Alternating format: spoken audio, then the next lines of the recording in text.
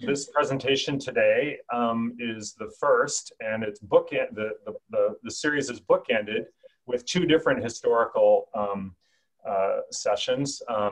Mine on Bishop Whipple, and then Fred's on St. Augustine. And as I thought about things this morning, I thought actually Whipple and Augustine are kind of a piece. So I think maybe this will actually do a decent job of framing the important discussions that will continue.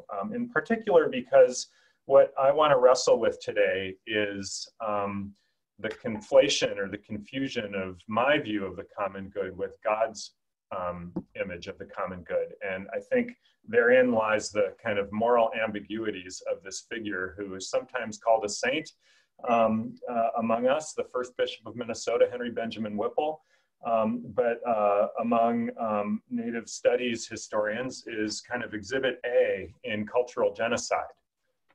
So I'd like to kind of play out for you a bit of that ambiguity and to think with you some, to think with Bishop Whipple some,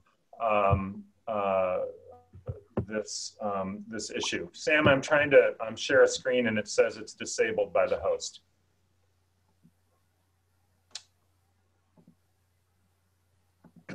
You're on mute. Sorry. Yep. Let's see if we can fix that. Okay. Give it a shot now.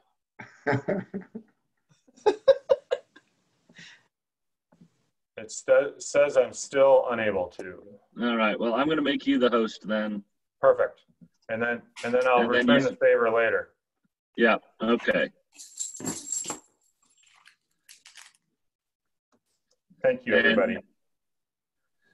Yeah. All right. Are you able to do it now? I am indeed. Thank you so much.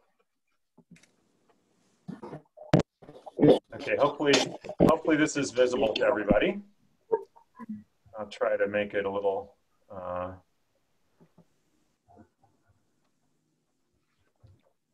there we go. Is it visible? It is. Yes. Okay, awesome, thank you. Yes. I'm a church historian. You may know me mostly as somebody who works with Anishinaabe communities, but fundamentally I was trained as an American religious historian. And the notable Lutheran church historian Martin Marty, who wrote in Christian Century for years and may be known to some of you, did a really insightful.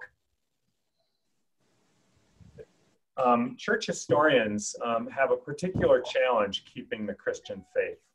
And that's because, I suppose, like lawyers in their own work, church historians spend a lot of time with the underbelly of the Christian tradition, ways that it never seems to fully meet up with its ideals.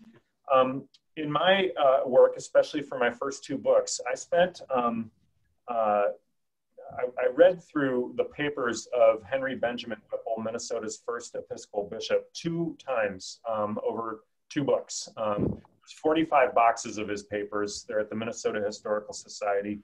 I calculated I've probably spent 300 hours with this guy. And if you've had that, that pleasure of spending that much time in the biography of somebody, you come to appreciate just how complex they are and how any person resists the boxes that the stories we tell either in a family or that historians tell, they resist those boxes pretty handily.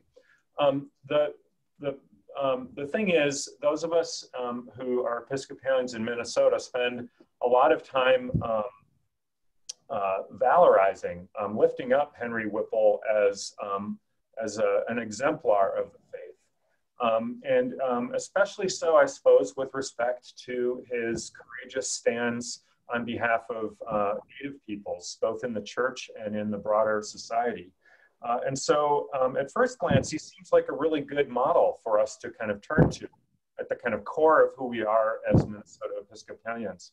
But as I said, if you kind of zoom out some, his vision for the assimilation of Native peoples, the work of Christian missions boarding schools, and other practices of civilization among them, became some of the most afflicting historical trauma moves made. And he has become sort of a symbol of that as well. And we don't really talk about that so much.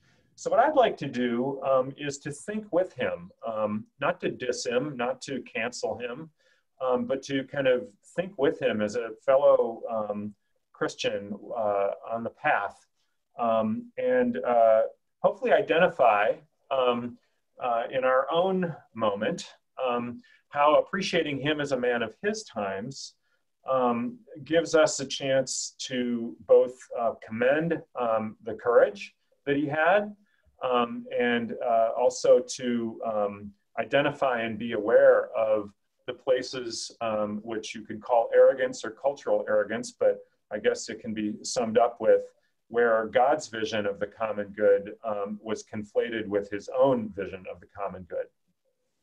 And then what can we learn from this? So a couple quick matters of biography, and then I'm going to turn to a couple of key moments in his ministry in Minnesota, and then we'll open it up for discussion. First of all, he's born in 1820s in upstate New York, raised as a Presbyterian.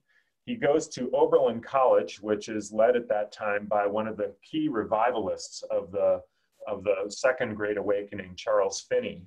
It's a place of incredible fervor, religious fervor. It's a kind of a place where people went to train to become on fire Christians for missionary work, but also missionary work of a particular sort, maybe more like a Peace Corps kind of volunteer than like a Bible thumper that we might think of today as a missionary.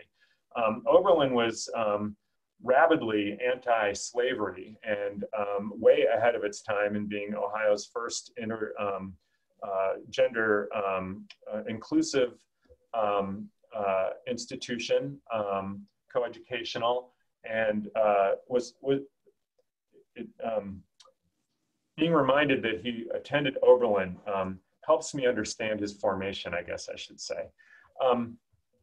He becomes an Episcopalian in part through his new wife Cornelia and some grandparents who had been Episcopalians. I think actually that's pretty cool that he becomes an Episcopalian in the 1840s, because I don't want to say that's a time when it was uncool to be an Episcopalian, but it was certainly kind of the norm for folks in upstate New York to be kind of swept up in the evangelical revivals and be focused on their own, transformation, conversion experience. And people who were drawn to the Episcopal tradition at that time, especially if they converted to it, were folks who had a more realistic view of the Christian life, that the Christian life is one that is lived out over the course of a life. It doesn't all hinge on a conversion moment. It's a growth in maturity, which I think you and I, as members of Trinity, would recognize as more familiar and perhaps the path that we seek. He moves to Chicago somewhere on the south side. Of course, in 1857, it looked a lot different than it does when it becomes a huge urban area, and then becomes consecrated Minnesota's first bishop in 1859. And as you may know, Faribault is the seat of the Diocese of Minnesota, at least early on. And he lived out his days till he died in 1901 in and out of Faribault. In 1859, it's important to remember that Minnesota was more a native place than it was a Euro-American place or an immigrant place. And when he arrived as the first bishop, he took to the trail pretty early on and went and visited the initial Episcopal mission, which was at Gull Lake near Brainerd, that had been established just a couple years earlier in 1852. And it was led by an Anishinaabe guy who became a priest named Anamagabu, who became close friends, lifelong friends with Bishop Whipple. The two of them corresponded a great deal, and really important relationship. But Whipple has this vision of missions to the Dakota and Ojibwe of Minnesota that really consumes him and carries him through. And then the year 1862 will become a defining moment, as we'll see in a moment. But I wanted to relate a couple of fun facts about Whipple. First of all, red socks. He's this kind of gentrified kind of gentleman type guy, but he always wore red socks. There was a little playfulness in him that was always underneath all of the vestments and the sort of dignity of his office. Secondly, he loved fishing. I like that about him, but he really, yeah, he loved to fish. And thirdly, he's arguably Minnesota's first snowbird. Starting in 1870, he somehow worked an angle to run the Diocese of Minnesota from his summer home in Florida, where he loved to go tarpon fishing and stuff. So those are fun facts. The more relevant facts are how he really did relish his travels among Dakota peoples in western Minnesota and Anishinaabe peoples in northern Minnesota, Ojibwe people. You know, this is before railroads, so to go visit missions up at Leech Lake or White Earth or Red Lake involved hopping in a canoe, going up the Mississippi River, portaging. All of that was not a bother to him. It was, he saw that as part of he embraced it as part of his Christian work. And I love that about him. He didn't learn the languages of Ojibwe and Dakota, but he spent a lot of time sort of engaging the language. He was supportive of Dakota and Ojibwe language worship. He saw to the publication of prayer books and hymnals and other stuff. And perhaps most importantly, he's known for this, but I think it's more that he knew enough to not get in the way of native leadership of the native churches. And then finally, it's really clear, you may or may not know this, but in a historical society archive, the Bishop Whipple papers are the things that were in his office that he turned over. And so there's some scrapbooks of things he wrote, but more than that, it's a document, it's a picture of all the letters that came to him. So you get a kind of a composite picture of who he is, as well as a document of what he wrote and thought. That's all in there too, because he published a great deal. But what's sort of clear to one in that is that he was admired by Ojibwe and Dakota leaders. I think part of that was he was respected because he was the serious power broker in the region that through the missions they could approach where they couldn't necessarily approach the governor or the Indian agent. And he was in some ways kind of insulated from that. But I think it goes beyond just the fact that he was the man and they were trying to kind of butter him up. The letters to him reveal sustained relationships that he had with Native people. I think that's really, really important to who he is and the basis maybe of much of his courage that we'll turn to here in a moment. Well, let me turn to that courage. So the main story that most folks know about Bishop Whipple is his work in 1862 and 1863. So we know that the Dakota, mostly in two treaties of 1851, signed away, though there's ways that those treaties were contested, most of southern Minnesota, including where Trinity is now. That's in the Treaty of 1851 territory. Parts of Minneapolis were in 1805, where I live. And the U.S. reneged on many of its promises in the 1851 treaties. Ojibwe people too, but Dakota people were more or less starving. They had rightfully wondered what happened to the agreements that the U.S. had made when the Dakota people signed over their homelands and were confined to increasingly small spaces. This erupted in Little Crow's War, as you may know. It was an anti-colonial uprising, the Dakota War of 1862. Well, the U.S. squashes this in short order.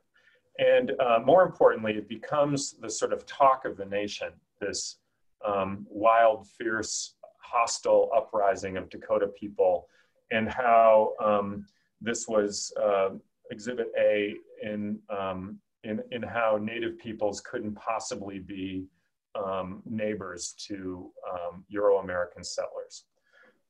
Bishop Whipple courageously draws on pretty much every chip that he has to try to counter that narrative that there's no place in the American future for Native people. He witnesses what he has seen in his relationships with Dakota and Ojibwe people. He writes the papers, he works angles in Washington. He even goes, and this is the most important thing, I suppose, travels to Washington, D.C. When there had been 300 Dakota warriors who had been sentenced to hang for their supposed war crimes. And there's a whole host of ways that this is an awful mockery of even military justice, how this whole thing went down.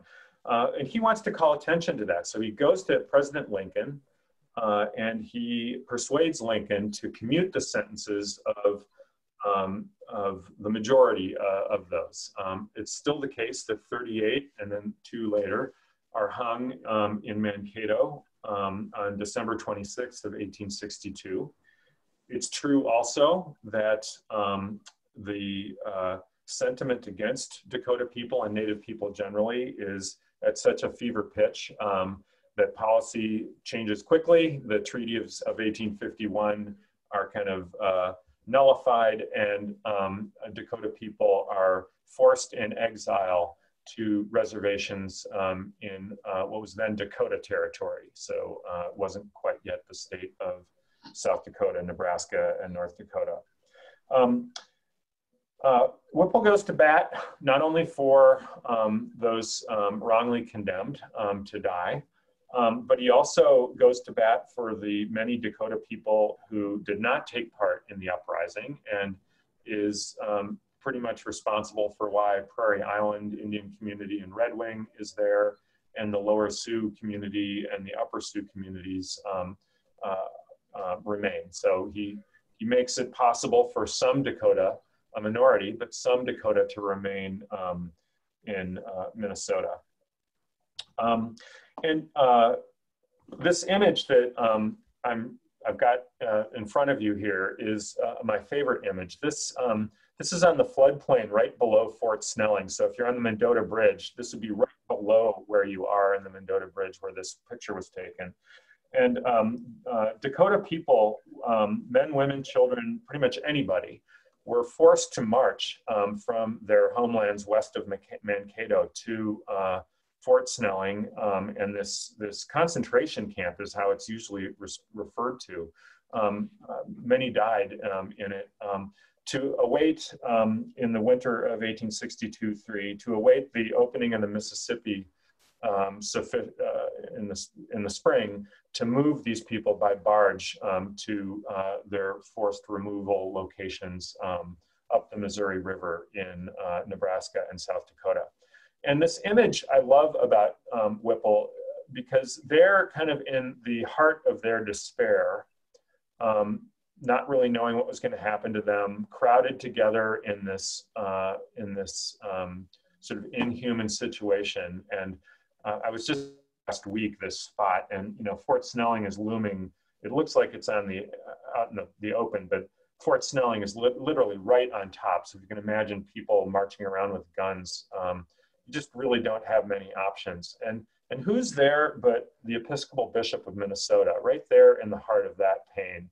I think that the caption from the Historical Society reads that he's confirming people, but imagine him a little bit earlier in that service, perhaps celebrating Eucharist. It's a powerful image to me, and it's an image that connects to me with the contemporary movement by some of our Episcopalians to have the federal government change the name of the federal office building over by the airport, which is currently called the Whipple Federal Office Building, in supposed honor of Bishop Whipple.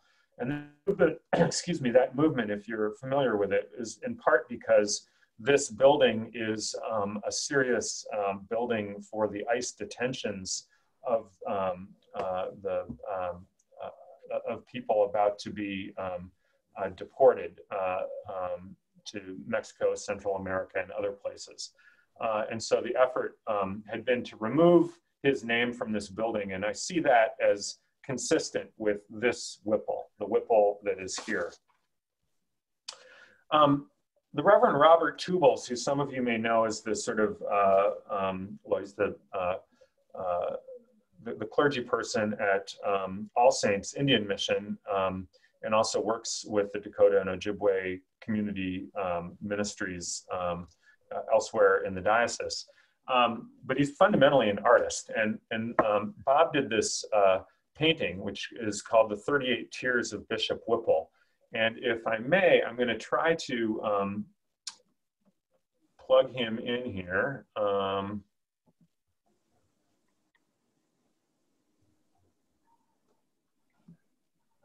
Sorry about that. Hi, everybody. Here we go. Going to show 4 minutes when of the state film. Was celebrating their 150th anniversary as a state, a group of Native artists from here in the cities got together and decided that they want to have their own response to the 150th anniversary of the state. And so, as an artist, I was invited to be part of this, and the image that I came up with was almost immediate, because being a Episcopal clergy serving here in Minnesota, the person I wanted to try to portray was Bishop Whipple, and then combine it with the event that happened, which is probably one of the more, I would say, probably the saddest event that happened in 1862 with the Dakota conflict was the hanging of the 38. So this painting is kind of iconic of that event. I want to try to capture everything about it.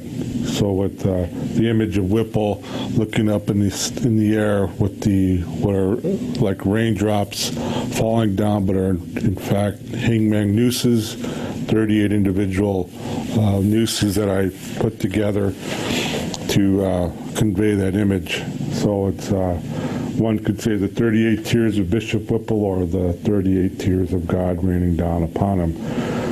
The hangings of the 38 at the time, from what the accounts that I've read of the event, was that it was more or less like a blockbuster. It was people came from all around and to witness this event. Public executions were a big deal. It's like a free movie.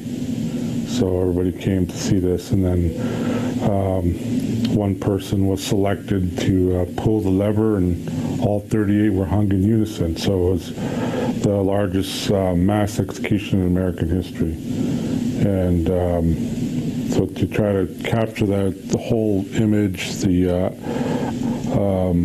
symbolism behind it, and also who Bishop Whipple was. He was a big part of Minnesota history, early Minnesota history as far as the state goes. He was instrumental in bringing the Episcopal Church here, planting the seeds all over the state. The church, from when he first became the bishop to when his episcopate ended in the late 19th century, it grew just by leaps and bounds. So he was a big part of this Minnesota history, which it's interesting how it's all left out in this whole Minnesota history. Like, who's Bishop Whipple? You ask most people, will say, who? We don't know who that is.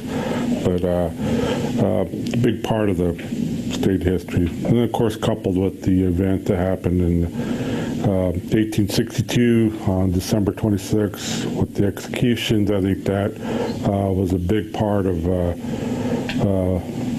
a big event that formed his ministry from that point on. So it was, Native ministry was, I think, pushed him in that direction in a lot of ways. That really defined who he was as a person and what his ministry was then about. Now, some people say he's a saint, some people say he's a villain. So we could look at it all different ways, but that's the historical accounts that we could read. We could read into it, pull it out of context, and use it as we will to serve our own purpose. But the fact is that he was somebody who was a complex man who was serving in a church that was pretty much wanted to see the Indians go away. But he was somebody who tried to stop that whole push, and he succeeded in all ways. I would call him maybe not quite a hero, but somewhere between hero and just a good guy.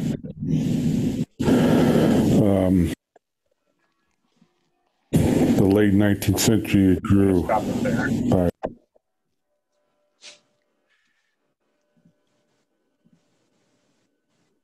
Okay. So want to talk then about the other Whipple, the Whipple who is seen as Exhibit A in cultural genocide, and this is kind of zooming out from. Yeah, Michael, did you want to go back to your PowerPoint? Oh, I thought I was. We're still seeing your YouTube screen. Thank you so much. No problem. Apologies. Thanks for the interruption.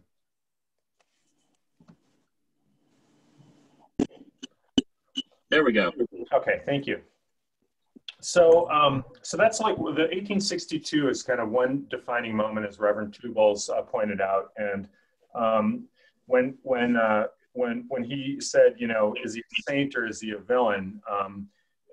And somewhere in between, of course, that's kind of where I'm trying to lead our discussion, that he's in between, but sort of owning both the villainous nature of ourselves and our sort of better angels is part of the work of moral reflection, right? So let's kind of zoom out a little bit and try to understand a bit of why Bishop Whipple, even though he did some really courageous things against racism in Minnesota, was also a person who used his power to effect policies and structures. Hey, Michael, one yes. second. We're getting a lot of background noise, folks. So if you could make sure everyone's on mute, that would be really awesome. Oh, that's right. You can't mute, can you? Sorry about that. I can't. No. Cool. All right. I could quickly do that. Shall I quickly mute everybody? Yeah, sure. Why don't you mute everyone? Okay.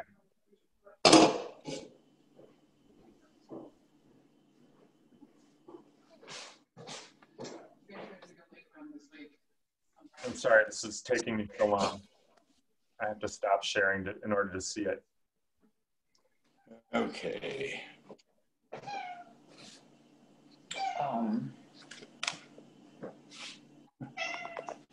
There we go. Found it. Sorry about that, folks. But hopefully you can still hear me. Good. Good. Okay. So we'll move rather swiftly now. swiftly along. So I want to zoom out to what you might say what history has made. Maybe not Episcopal stories, but the broader history. And that is to see Whipple as one of the chief architects of what's been called assimilation policy. Whipple had a lot of political capital, and he used it, as in the case of 1862, to good things. And he also used it into what he thought was a good thing, which was maybe from his own perspective, the best way forward for Native people, even though it wasn't what Native people themselves were saying was the best way forward for them. He advocated as reforms this set of policies called assimilation policy, which included the allotment of land, boarding school education, and a set of rules that effectively criminalized non-Christian Native religious practices. And George Tinker, an Osage divinity school professor, a Methodist minister, who wrote a book called Missionary Conquest, The Gospel and Cultural Genocide, finds in Bishop Whipple one of the 4 examples of the sort of most prominent Christian voices that produced the circumstances of what Tinker identifies as cultural genocide. This is how he describes that: the effective destruction of a people by systematically or systemically, intentionally or unintentionally, in order to achieve other goals, destroying, eroding, or undermining the integrity of the culture and system of values that defines a people and gives them life. I'm going to move more quickly than my slides suggest I should here. But Whipple, from pretty much every year, the rest of his life, he went to upstate New York to this retreat center, Lake Mohawk, where a group of, it's sort of like the Aspen Ideas Festival, you might say, of the Indian problem. At this place, they kind of cooked up a group of people with Whipple as one of the main leaders, cooked up a system of assimilation, which saw Native peoples no longer as members of distinct nations, speaking their own languages with their own religions and so forth, and saw them instead as individuals capable of conversion to Christianity and to civilization as defined by Euro-American ideals.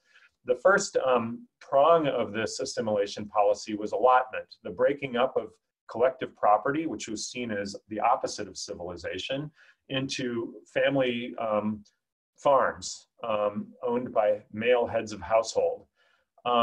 And this stress of private property may not seem like something that Episcopal leaders would be much interested in, but it was thought to be necessary to conversion of Christians, that people would know the value of land and how to improve it. This is a map of the White Earth Reservation. Pretty much the entire thing is the boundaries of the White Earth Reservation. Bishop Whipple played a big role in the creation of the White Earth Reservation in 1867, 1868. The idea was to remove all Minnesota's Anishinaabe people from other parts of the state to White Earth, which had better farmland than some of the other places around Red Lake and Leech Lake and those places. And the idea was this was going to be kind of a greenhouse where good agrarian, Christian, Euro-American civilization-minded Native people could become good citizens of the United States and then have their interests protected by US law. But the impact of allotment was that ultimately it authorized the stripping of Native land. So what you see in red is what Native people actually own, either the tribe or individuals on the White Earth Reservation. And this is played out across the country. 2/3 of Native lands, even those that were on reservations, are suddenly gone. I'll skip over that. The second piece is the boarding schools, and you probably know a fair bit about this, but beginning in the 1870s, a former Civil War Army officer, had this idea that you could actually take Native warriors and kind of remake them. And he started this boarding school process in northern Florida, where our friend Bishop Whipple was spending his summers, right? Remember?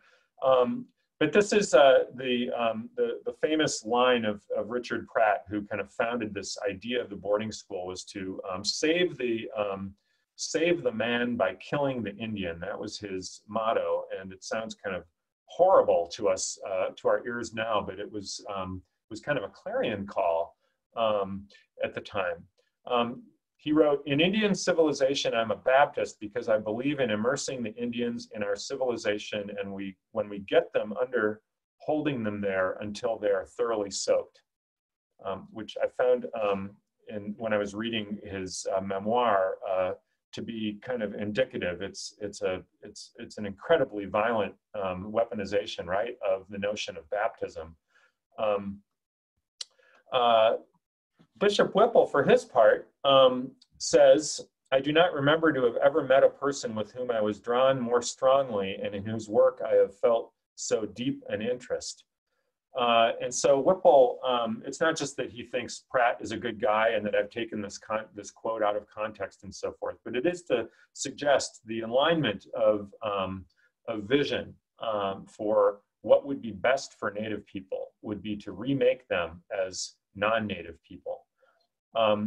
And at Lake Mohawk, they issue a resolution that among other things, eventually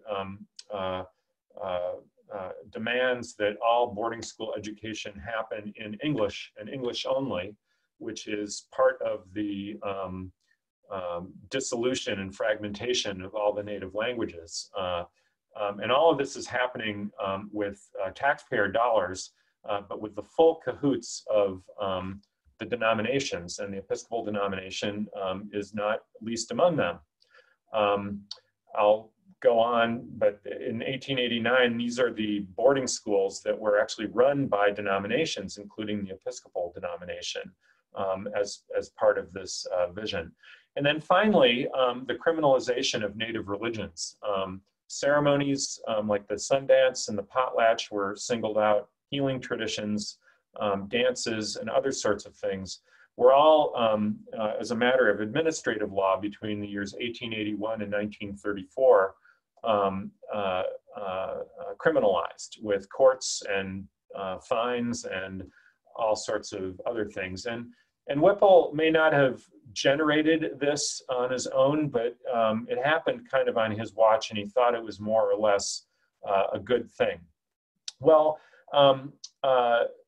a UN report that came out in 2004 on the boarding schools in particular started to tease out the historical trauma that the boarding school and assimilation policy generally had produced among Native peoples. And we could go into this if this were further, if we had more time. But in addition to sort of specific abuses that happen to people, just the general onslaught of 50 years of federal with Christian mission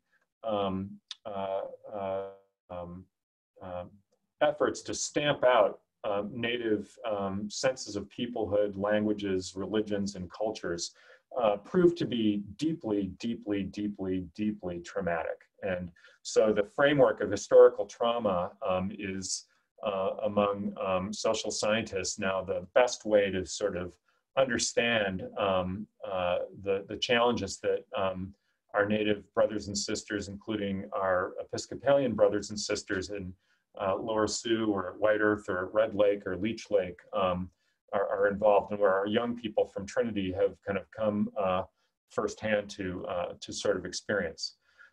Trauma, we could go in by the numbers, but I don't want to do that here. I think I'm just going to focus on our discussion.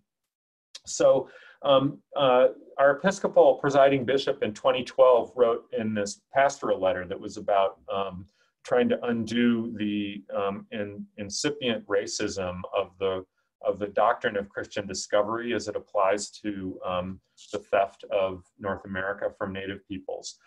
Includes a passage that I think is really, really useful for thinking about our version of the common good, or Whipple's version of the common good as a man of his own times, and God's image of the common good.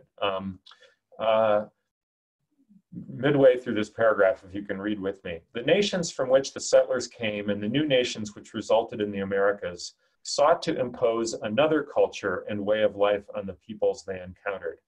Attempting to remake the land and peoples they found in their own image was a profound act of idolatry. Repentance and amendment of life are the answer. And God asks us all, this church, our partners and neighbors in the nations which were founded under the doctrine of discovery, to the challenging work of reconciliation. The abundant life we know in Jesus is made possible through sacrifice. That work is costly, but it is the only road to abundant life. So in sum here, and I could go on with more details, but I've tried to identify both this courageous Whipple, the one who uses his political capital, his position, his power, his privilege, if you will, to go to bat for Dakota and Ojibwe people, not just as his job, but as his ministry, as his Christian duty. And at the same time, he also uses that privilege to help maybe look the other way when the people that he's in sustained relationships with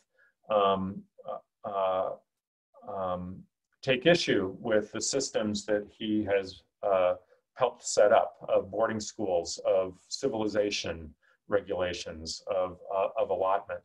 And it's kind of this, I don't know, the zoom in and zoom out. So if you zoom in on him, you see a person of his times making moral choices and in some ways doing the best as he can and doing a pretty damn good job in a lot of ways.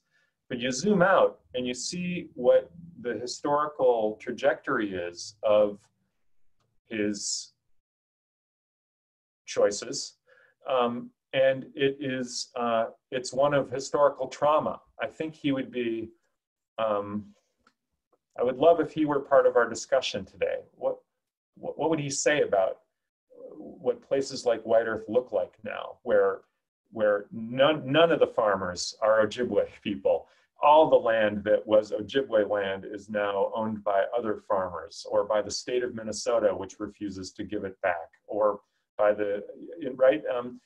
I wonder, and if he were to encounter the opioid crisis and the suicide rates and the loss of language and all those things, I wonder what he'd think. And I kind of makes me think about, if we telescope out 100 years from now, what we'd think of the choices that we made now. So let's turn to a discussion. How does our consideration of Whipple as a man of his own time, who did courageous things, but who also built a system that debased Native people and inflicted some horrible stuff, tell us about the moral choices we face today in Minnesota? What are the moral choices on race that we face? What can we learn from a courageous Whipple? And what can we learn from the arrogant Whipple? Let me stop there.